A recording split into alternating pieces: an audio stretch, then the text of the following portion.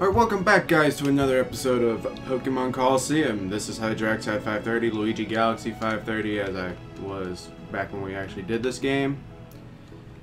And we're going to continue off after about a year of me not doing this for no good reason. I don't even know why.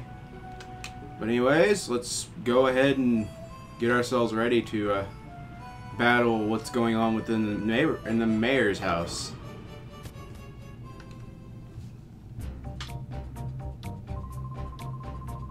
Master Miror B, it's him! He's the one that took the girl from us. Oh, now, aren't you boys frightfully pathetic? You mean to tell me that you were bested by these darling infants? Darling, did you say your name was Brian or something? I so don't like saying this, but we are not at liberty to keep your lady friend at liberty. America. That sweet young thing, she can see things that ordinary people aren't supposed to see. That just will not do for what we're planning to do. No, it won't do at all. If you don't like pain, like most people, you can avoid the pain by keeping your nose out of places that needn't be. Boys! Oh, boys!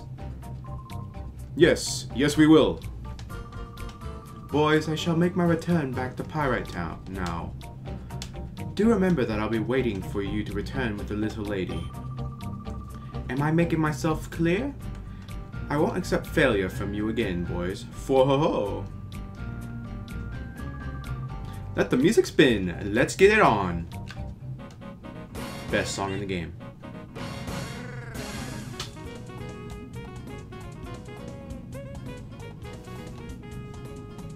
Alright. Now, we are going to be battling Folly here.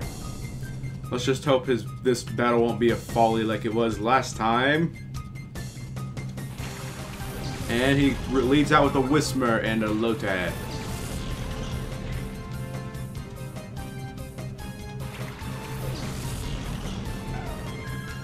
And, you know, Espeon and Umbreon are still here. I am not going to be using Umbreon. They both now have a Bald nature because I had to restart my save file in general. So, let's target one and get rid of it, and then we'll take care of the rest.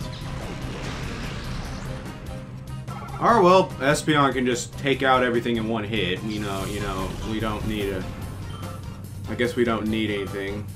I'm still kind of deciding on what I should use on my team. I already have 3 members thought up, and the critical hit to make this battle last a total of 1 turn. Well, that was easy. Wish battles like this happened every time.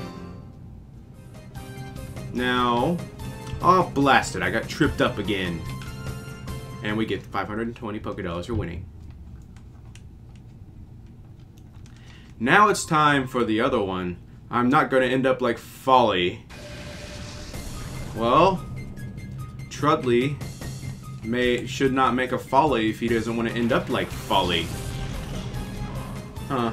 I know Duskulls are defensive, so I don't think Umbreon's going to be able to take it out. Even though this was before the physical special split. And Spinarak's going to go down in 1 hit. Duskull's gonna take 1 for his team. And that's it for Spinarak.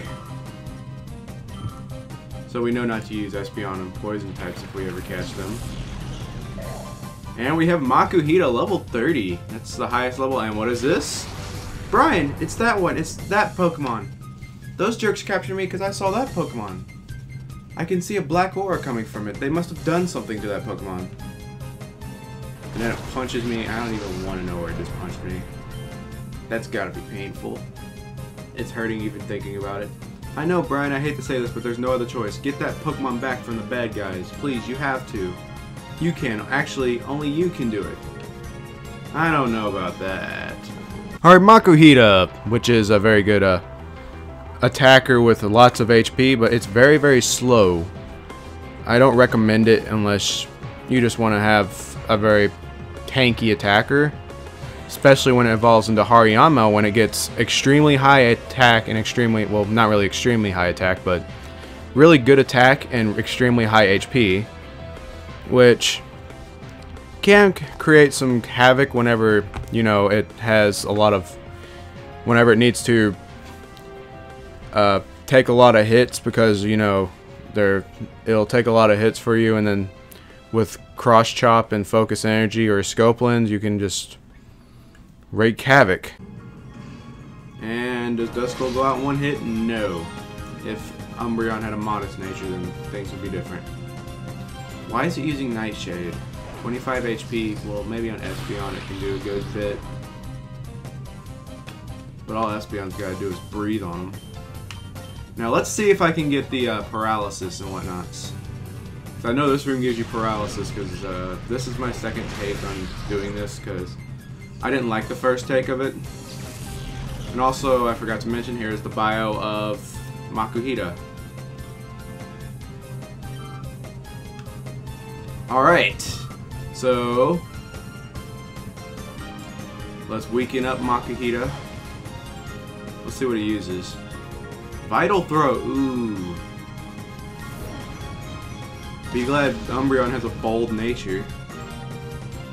Now Espeon, I want you to reflect on this turn. Reflect on what you've done. Nah, just kidding. It's just going to be raising our defense up so it can't hurt us as bad.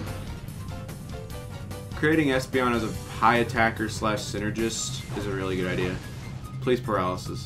Please paralyze. Yes! So this battle just got a lot easier, and that's okay. Good, he missed. Now let's start chucking the balls at it. You know what? Since I have these and I have no plans on using them. By the way, you can keep your Pokeballs by doing this, but I will not be using this glitch.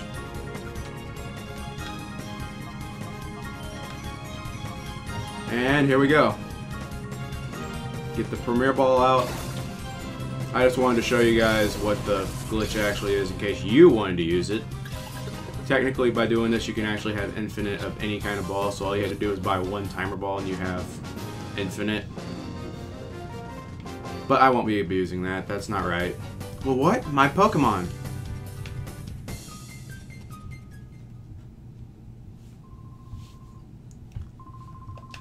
Alright. Hey, what are you saying? You're not supposed to be impressed. Oh man, what are we supposed to do? We got flattened again. Miror B is going to chew us out. What do we do? What is there to do? Run away! You did it, Brian. You snagged that Pokemon from that goon. But I'm sure there are others like it. Let's get all of them back from the bad guys, Misty says. Alright, let's go. Now you'll see these guys guarding over here, like this guy right here, but I will not be battling him yet. I'm going to show that there are two more like him, like this one over here, which is Rosso, and this one over here, which is Bluno. The thing about these guys are, they have the Johto starters, as you'll see right here. Alright, Crokinov, who has very high attack and defense, okay special defense and HP, but not that good of special attack and speed. But when it evolves into Feraligatr, it's still kind of more of a jack of all trades with higher attack and defense, but not but less than par special attack, speed, and okay HP and special defense. Although in this game it does no surf, so that might be a good thing for it. And then we have Quilava, who's basically your standard special attack and speed, special sweeper sort of thing. But when especially when it evolves into Typhlosion, when it gets a lot of special attack and speed, but not really much else. Although it does, after a while, learn, you can teach it Fire Blast and wreak havoc. You can create a Sun team with Solar Beam. And in later games, unless it is actually in this game because I didn't have a Typhlosion up to level 70, it actually learns Eruption in the later games. But for this game, it's a good special attacker. It can be used with Fire Blast and Wreak Havoc. It does have Flame Wheel at the start instead of like Flamethrower, which kind of not that impressive in my opinion. Bayleaf, who's very tanky and unfortunately doesn't have Sleep Powder anymore because it learns it before level 30, and there is no move relearner. When it evolves into Meganium, it keeps those really defensive traits about it and has 80 stats across the board except for defense and special defense, which are at 100 even at both sides. Sunny Day Solar Beam is a good strategy. Teaching it, or keeping the synthesis. Giving it Toxic maybe will do a good idea. And then basically just keep it as like a tanky sort of thing, but you can... Unfortunately, it doesn't learn any grass type moves in this game except for the ones learned by TMs and Solar Beam at level 60. So I would recommend you get the Solar Beam TM as soon as possible whenever you use Bayleaf. Alright, now we're going to face Verde to get the second member of my team. This one's already decided. I'm going to be using Bayleaf because it's the most underappreciated of all the Johto starters. So let's get this started. Sorry to break it to you, but I'm not about to let you pass. Or do you have this idea that you can take me in a battle? First, I want to heal.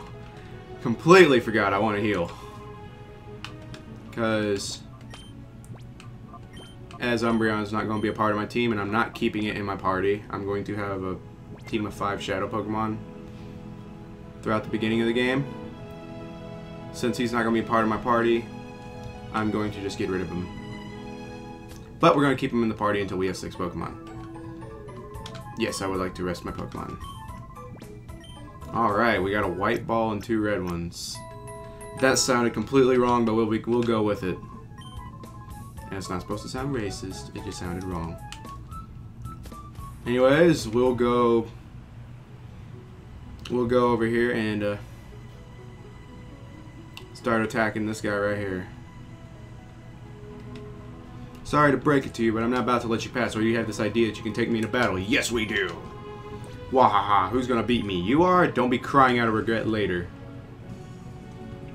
Mystery Troop Verde, Spanish for green, I believe. Rosso is it Italian for red? And Bluno, I don't know. Something for blue. But Verde is Spanish for green. How long have I been recording?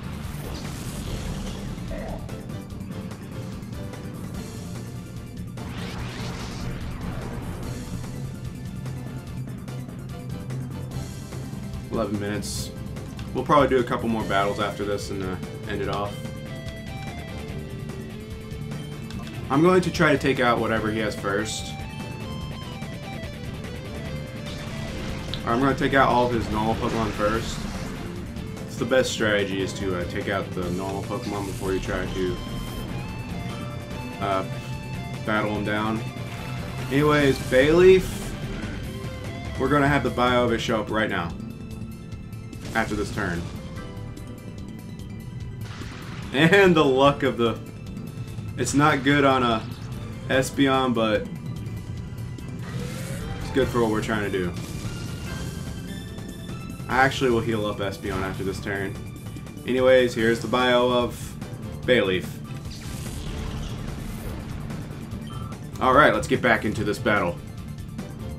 I will confuse it, then paralyze heal, because I give you 2 of each. Get rid of paralysis on Espeon, so it doesn't have any issues in moving.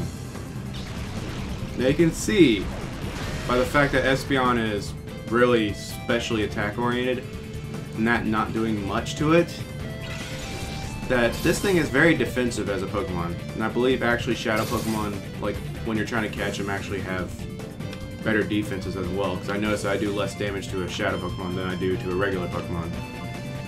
I don't know about it, but Let's try catching it.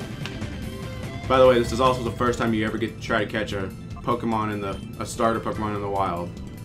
Until Pokemon X and Y, when you can use the Friend Safari. So we're going to try to catch it in something weird. Even though I shouldn't. Watch me catch it, because I don't want to use a Premier Ball on it, actually. And also, you saw that my ball count didn't go down. I'm going to catch it, aren't I? Yep. So, your first ever time having a starter in a repeat ball. And we defeated Mystery Troop Verde. Anyways, we will go on and we're gonna go after this. We're gonna go battle the trainer that's around Phoenix City to, you know, get the experience. Oh, it's a Pokemon that we turn into a fighting machine by artificially closing the door to its heart. No, you didn't. You artificially closed the door to that poor Pokemon's heart? Knowing that's not gonna help you do anything. Then he runs away. We could give chase. I know, when I was little I heard about that. They say that if any Pokemon closes the door to its heart, it can be gradually reopened by battling together with it. Brian, let's go. Those guys probably headed for Pyrite Town. After all, it was in Pyrite Town that they captured me. Well, we'll do that a little bit later, but first, is there anything back here? No. But there is something over here. I do know that. 3 super potions, right? Yep. And that's not a good thing that I actually know that. Nude. Anyways, we will go battle all the trainers we can over here. Starting with this roller boy right here. I better heal first. Back. And now we shall go face children that wear roller skates. Anyways, there are battles like this that are around Phoenix City, which actually Phoenix is actually named after Phoenicia, which is a stone, which, like every other city in this game, pretty much is going to be named after stones, like Pyrite, Phoenix, stuff like that. We're almost getting close to getting Makuhita's first gauge down on a Pokemon with Dark Aura as a gauge. If you knock it down one stage, you get its first move. I believe the second stage is Nature and Experience, I think. Or second stage is Nature, third stage is Experience, I think. And then fourth stage and fifth stage are second and third moves. Oh wait, no, it's first is first move, then second is Nature and Experience, and then third and fourth are the last 2 moves, and fifth is just to unlock the final lock. So you can get it back to normal, but we cannot do that for a while. Probably didn't need to bring it up now, but oh well. I don't like how he's not going into hyper mode that often. And that's it for this battle. It's nice to have a Shadow Pokemon out because you don't have to go through 2 people's experiences or 2 Pokemon's experiences. So, now that we've beaten him, he will give us TM41, which I believe is Torment. It's not really that good of a move, to be honest.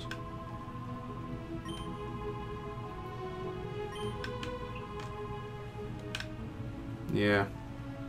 So we're going to go battle a second trainer over here. Is she a trainer?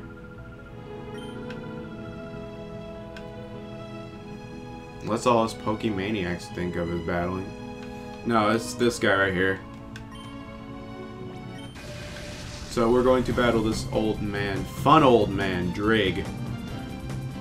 And we get Rider Willy music, which is awesome. Couldn't tell this is like morning time whenever I'm recording, so my voice may be a bit lower and stuff. So now we have Makuhita's first gauge down. Now he will know another move that he used to have, which right here is Focus Energy, which we don't need for a 2 Pokemon battle. So we're going to just take these guys out. Ah, will take more than 2 turns to take out something. No, no. By the way, a nice thing in this game is with sleep, you never need awakenings, and that face looks hilarious.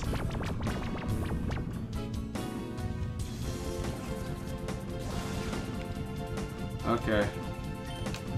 So we'll take out Centric and call Makuhita. Now it's back awake. Yeah, awakenings are now useless. Completely useless. I'll admit that it is kind of annoying to deal with sleep regardless, because you do have to waste a turn to heal up, or call, I should say. But you don't need awakenings in this game. You can sell the ones that you have now. I guess that they can be useful for when you're out in the field and you need to heal up your Pokemon from sleep, which I don't recommend doing that in the field. I just recommend going to a Pokemon Center if you're out in the field. By going back, and there we go, Hyper Mode. And Centric does not like to hit itself whenever I confuse it. It's annoying, so we'll just completely take it out right now. Take out Centric with a confusion and then call Makuhita, because that'll make his heart gauge go down drastically. And here we are. That's the final hit of the battle, because I know Centric's not going to live through a confusion after it took almost got one-shotted by one. And Espeon's almost level 27. But yeah, I have a plan for my team. Well, somewhat for my team, depending on the situation. That I already have a... Alright. So now, I will take another challenge, which will be our final challenge for today. And first, we're going to go heal here. I probably don't need to heal for what I'm about to do. You know what? Let's just end off the video for now.